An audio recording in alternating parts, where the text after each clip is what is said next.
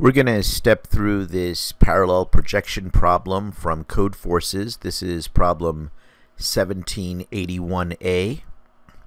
And in this problem, they show us a three-dimensional geometry situation where we have a laptop that is located on the floor of a rectangular prism-sized room.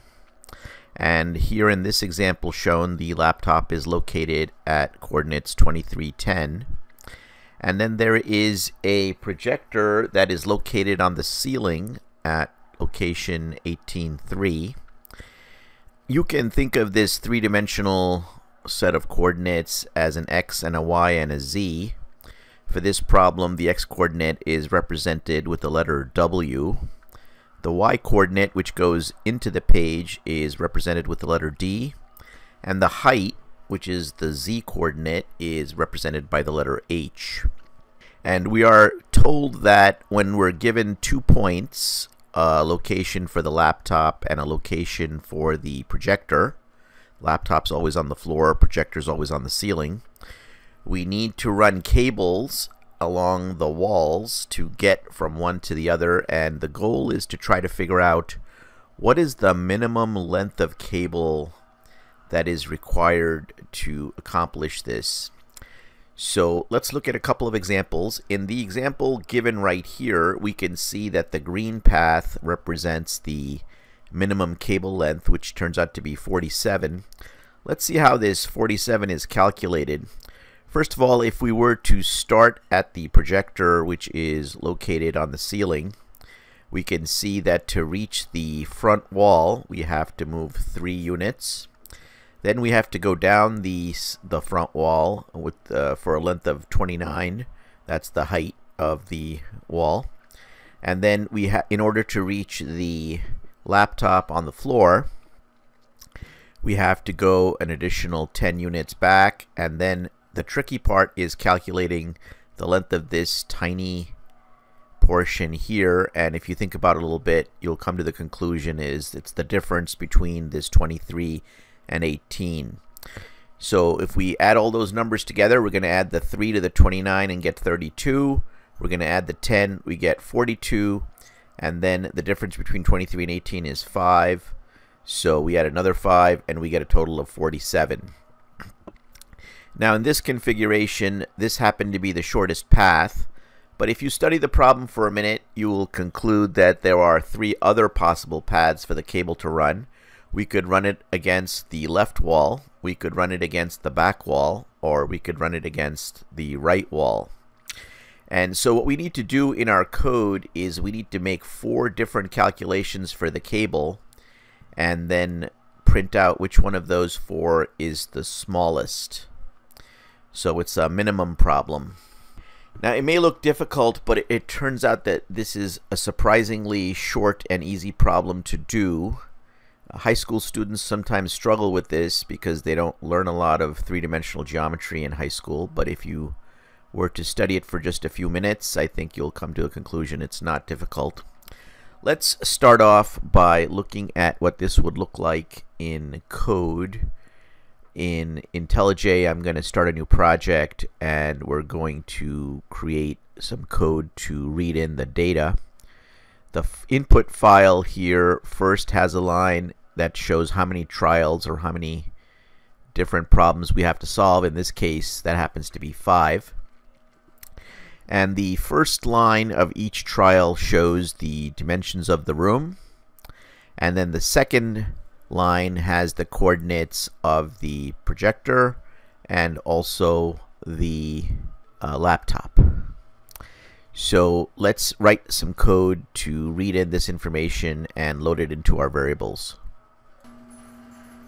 Alright, so here I am in IntelliJ, and what we're going to do is we're going to first write some code to read the data from the input file, and that's going to be this data right here. You can see for this particular input file there are 5 cases that we need to handle, and here are the outputs that are expected.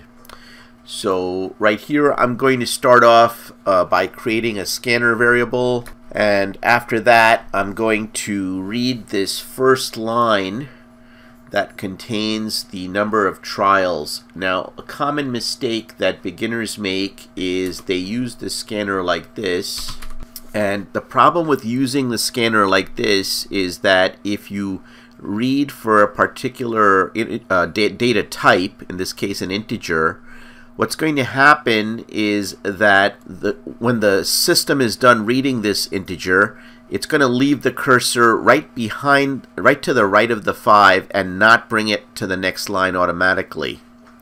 And then the next time you try to read something, it's going to be from this same line here instead of moving on to the next line, which is typically what you're going to want. So that's a bad idea, and it's going to create some complications that we don't want to deal with. So a much better way of handling this situation is simply reading this in as a line.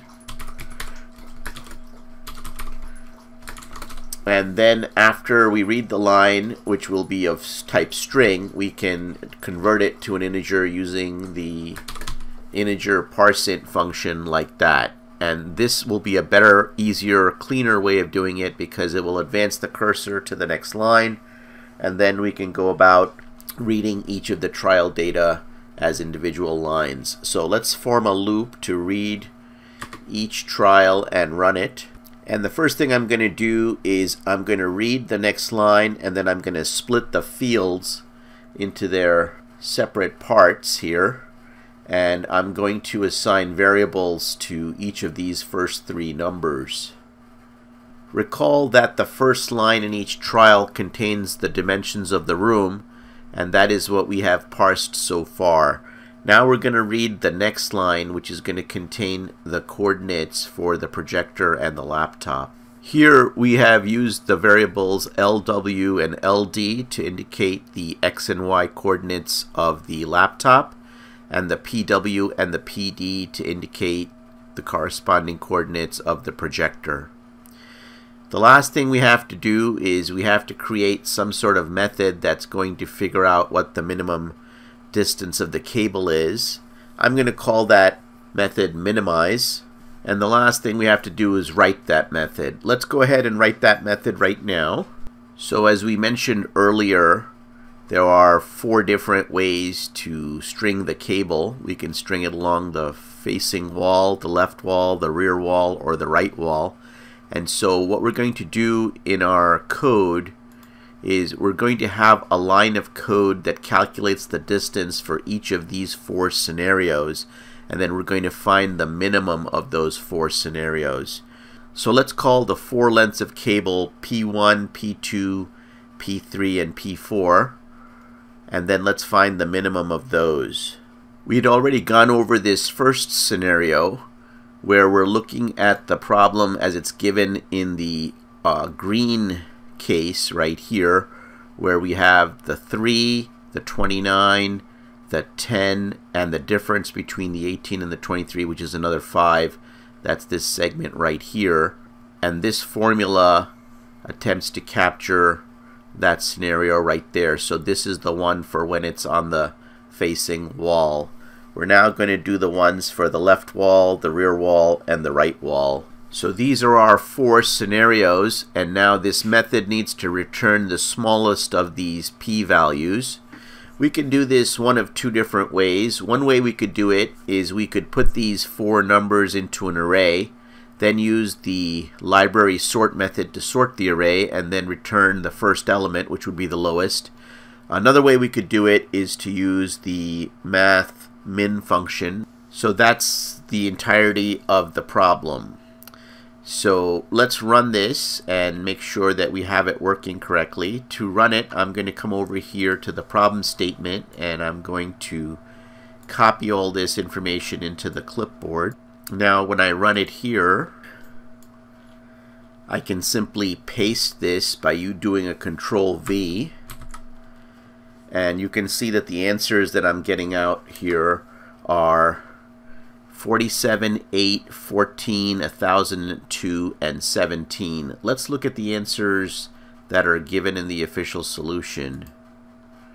47, 8, 14, 1002, and 17. So it looks like we've got it working now. So to submit the final solution, I'm going to click on this choose File here. I'm going to make my way over to where the file for this project is stored, and I'm going to select the Java code, and I'm going to hit the Submit button, and then I'm going to hit the Submit button over here. Assuming everything has gone well, we'll get a verdict of accepted, and we can look down here for additional details, and we can see how our program did versus the official entries. Down here is a much larger set of tests that are run. This will be more useful to you if something goes wrong. You can see what the output was that was generated versus what it should have been.